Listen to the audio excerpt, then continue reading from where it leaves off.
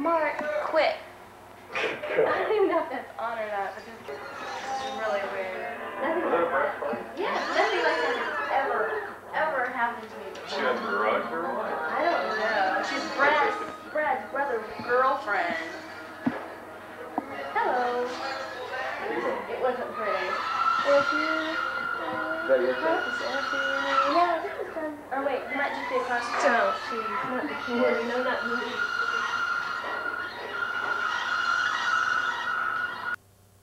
Hi, I'm Jim Phillips, and welcome to KU Live.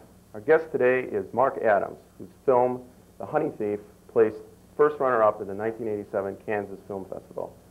Mark, it's glad to have you here. Well, I'm glad to be here. Why don't you tell us a little about the film?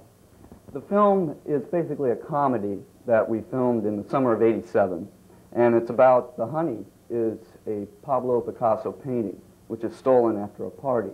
And two of us have to get it back before the parents come back at the end of the weekend. And then the entire film is the misadventures of us trying to retrieve the painting. Mm-hmm. When you're taking those important photographs of your family and friends, you don't want to worry about f-stops or apertures or even focusing. All you want is that beautiful picture. That's why Minolta introduces the new M35 camera.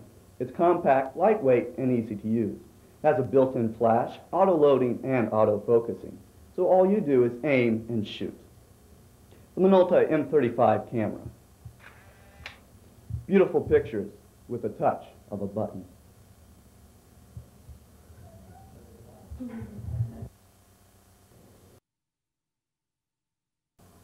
Good evening. Welcome to the Adams-Roth Report. I'm Doug Roth, and to my left is Mark Adams.